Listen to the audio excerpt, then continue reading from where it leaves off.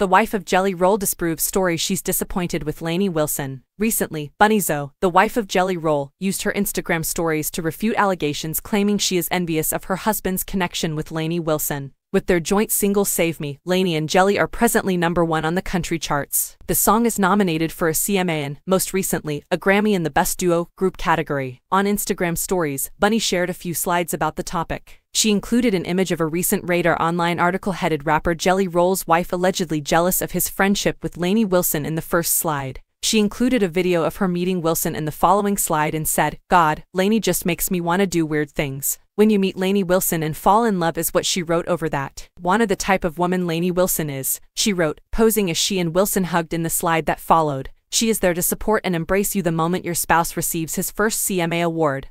Which is," she commented, "it's actually me that wants Lainey to do a better job," beneath that slide. LOL at Radar Online. In the Radar report Bunnie cites, a source claimed that Jelly's non-stop talking about his equally successful duet partner has become too much for his devoted wife. Radar actually credits the National Enquirer with publishing the story.